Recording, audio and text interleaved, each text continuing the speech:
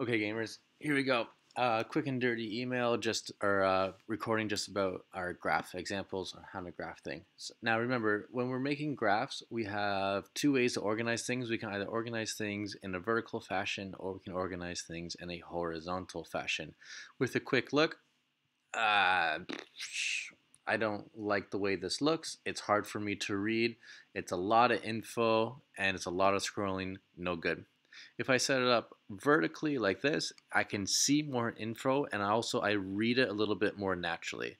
It's more pleasing to the eye, we'll say aesthetically pleasing, and it's easier to follow. So for us, when we do our data, even though the computer, it doesn't matter so much if you go horizontally or vertically, but for us as humans, vertically is better than horizontally.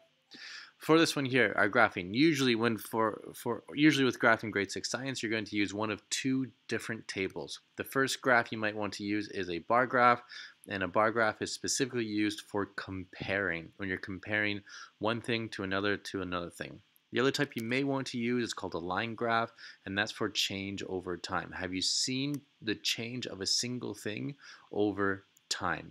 So maybe this is going to be the height of the foam over the half hour in which you observe it, and how does it grow over time. That's just one example. For bar graph example, we're going to start with just our data over here. So I've prepared some data. I'm going to bring this over.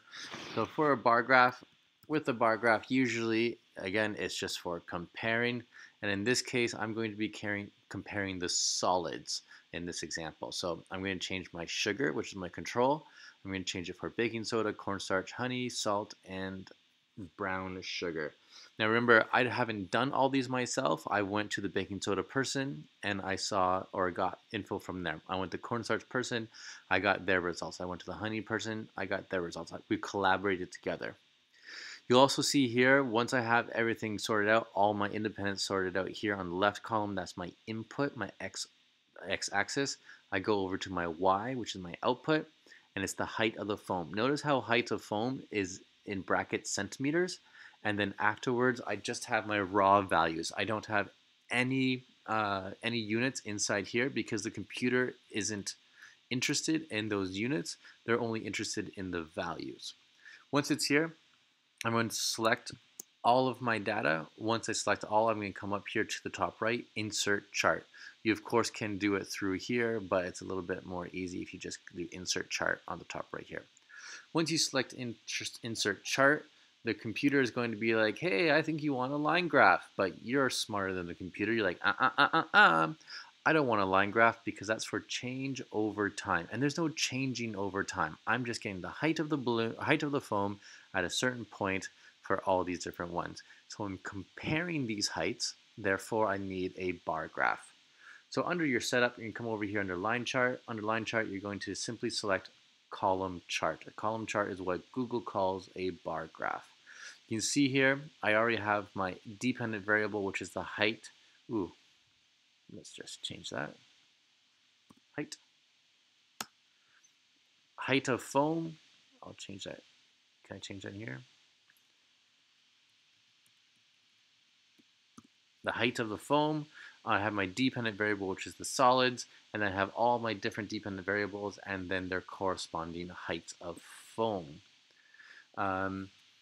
You'll notice with the bar graph, it's super easy to see right from the get-go which one had the most reaction. Well, the tallest bar right here, honey. Therefore, honey was the most reactive. I wonder why. That's for you to tell me in your CER. If I look over here afterwards, moving on to the line graph, if I take my data, remember for the line graph, we had all of this in class, the second class, and we had some issue with all this data. You'll see here time in minutes, and I have all my data over here. The big problem with this is I don't have equal intervals. And that doesn't matter so much, but it kind of matters when you have other people collecting data and you'll see 2 minutes, after 2 minutes, not many people took recordings after 2 minutes. Not many people took recordings at 7 minutes, at 12 minutes. Most of the time you have a set interval, and if you look at here, 5 all 3, 10 all 3, 15 20, not all three, but then 25, not all three either. Okay.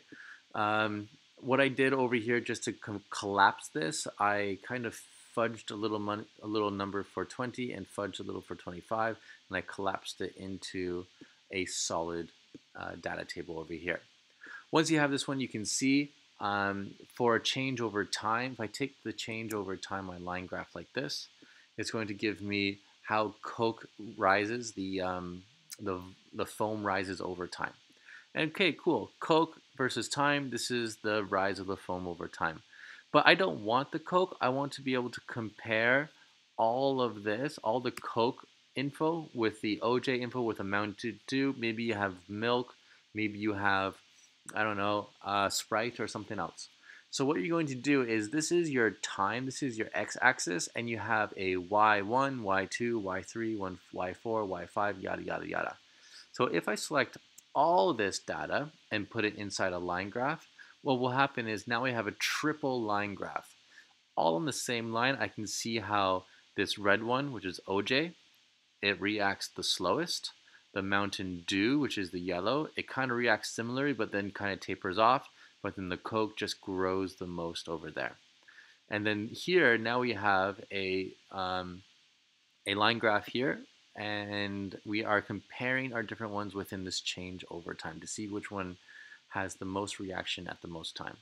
The next thing you might want to do as well is customize your graph. You can see here I have the very end right here, and you usually don't want to terminate your graph right at the end of your data set. You want to kind of extend a little bit longer. So instead you're going to click on customize the top right, and you can go down here to horizontal axis. Underneath the horizontal axis, you'll have a minimum value of 0, of course, and your maximum value is going to be 1 greater than your biggest interval, or your biggest value. So that's going to be 30. Press enter, and now it gives me that space. I'm going to do the same thing, but instead of the horizontal axis, I'm going to do the vertical axis. With the vertical axis, I'm going to have a minimum value of 0, of course. That's going to be my origin, 0, 0, and my maximum value is going to be 1 more than this. Since my max value is 12, and you can see my intervals go up by a factor of 2, I'm going to have my max value of 14. And there you have it. You have your graph. You also notice that you have time in minutes here, but you don't have a value on the side here. So in order to put your dependent variable here on the side, you're going to go down here and label default. Ooh, where'd that go? Where'd that go? Oh, there it is. Charts, axes.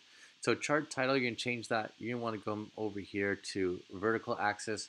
With your vertical axis, you're just going to change it to height of foam. And that height of foam is, of course, in cm as well. Once you add that in there, then that's going to add year, and you're going to have a perfect title or a perfect graph here. You probably want to change this one. You can go up here, chart title. With the chart title, you don't want that. You want to say height of foam over time, something like that. And there you have it. Now you have your two different graphs. You have data all set up in a understandable fashion and a graph that makes sense. You also have your data over here for a bar graph in an organizable fashion and a graph that makes sense. And there you have it. Two different graphs you'll probably use in science for grade 6 as of right now. If you have any questions, hit me back. I'll try to get back to you as soon as I can. Thanks.